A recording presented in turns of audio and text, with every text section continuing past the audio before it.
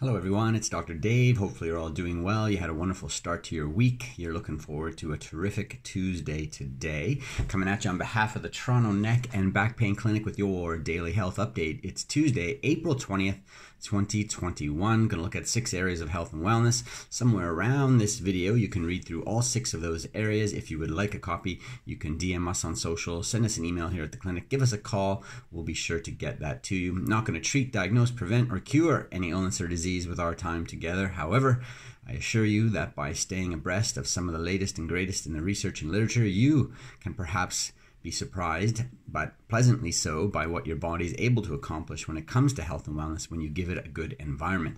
And getting some information in that respect on a daily basis will just point you in the right direction. And sometimes we veer off course, but every time we check in, we keep ourselves on course. So the benefit of the daily health update is just that. So thanks for tuning in today. So a couple of quick topics. One is mammography. There's some debate, and always has been, about what age it should start in terms of screening, how frequent, and the benefit.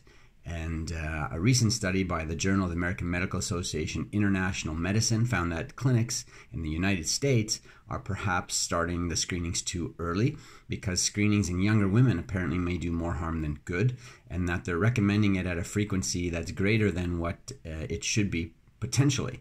So the answer may be that, of course, based on your family history, your current health status, and what you and your doctor decide might be the appropriate frequency. And to remember that there are a couple of alternatives. Thermography is one, a little more questionable, but may provide some information nonetheless. And ultrasound is becoming more and more prevalent, especially in the United States. A couple of clinics, I believe, in Canada, one here in Toronto, where you can get diagnostic ultrasound done instead of or with your mammogram.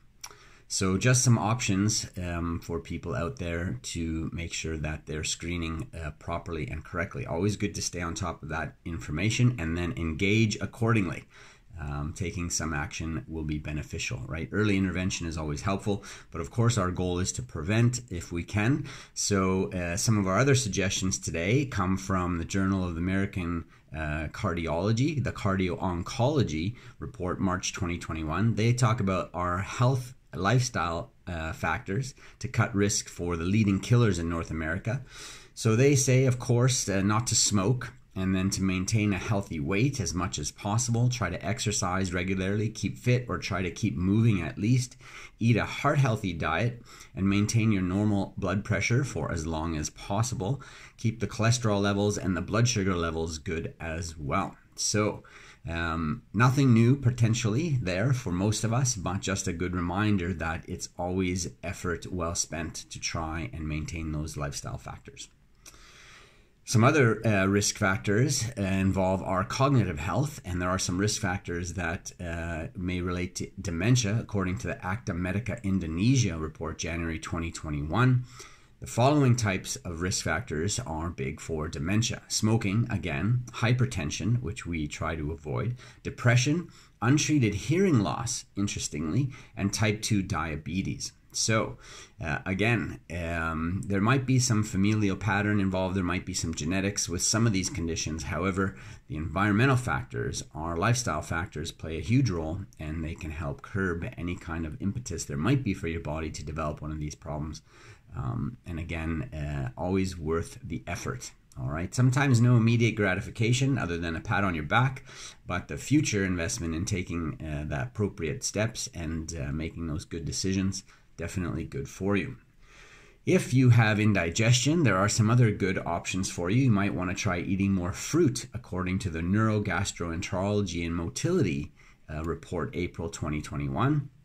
They looked at over 3,300 adults that had a high intake of fruit, and they found it was linked to a reduced risk for dyspepsia, fancy word for indigestion or heartburn, but that's the one that occurs in the upper abdomen soon after eating, and it's not caused by any other underlying disease.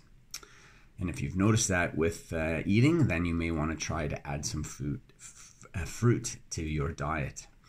And if you're a runner, if you like to jog, even if you like to walk, you may want to add in some hill training. If you're a runner and you want to run faster, it'll help. If you're a walker and you want to get more out of your time, you might want to try an incline, whether it's on a hill, maybe even on a treadmill. Runner's World reports in March 2021 that hill training can improve a runner's leg muscle strength while also lengthening the stride. So you can cover more ground per step. And if you're going to have some exercise or fitness in your life, you may want to enjoy it recreationally, but sometimes we like to have a goal or challenge attached to it to keep us motivated, and you may want to try adding in some hills.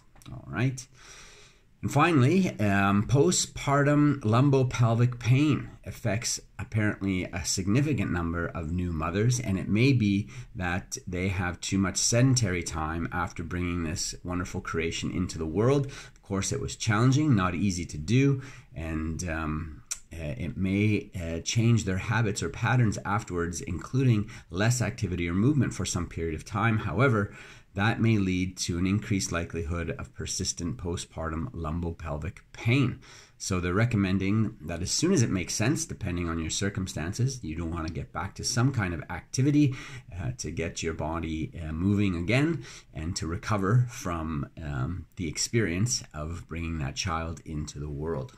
Okay, so there you have it. Daily health update for Tuesday. Some good information, a reminder on those lifestyle factors, making those good decisions every day. I know you can do it. Take care of yourself so you can be your best self, whatever that might be for you. And it's a little bit of effort every day, can go a long way over a lifetime. All right, so good luck with that today on your Tuesday. We'll catch up with you tomorrow again, Wednesday, with your next daily health update. We'll look forward to chatting with you then. Take care.